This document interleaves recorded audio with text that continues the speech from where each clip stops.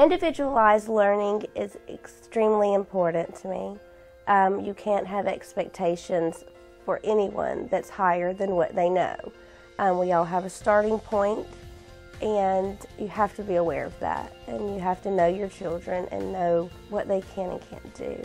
The writing standard is very important for us, whether it's where they are with their writing and taking them from where they are and, of course, moving them on. We give them the opportunity for writing in journals. It's not a forced activity. They are able to, as they clean and they're finished cleaning, it's almost as if it's a transition.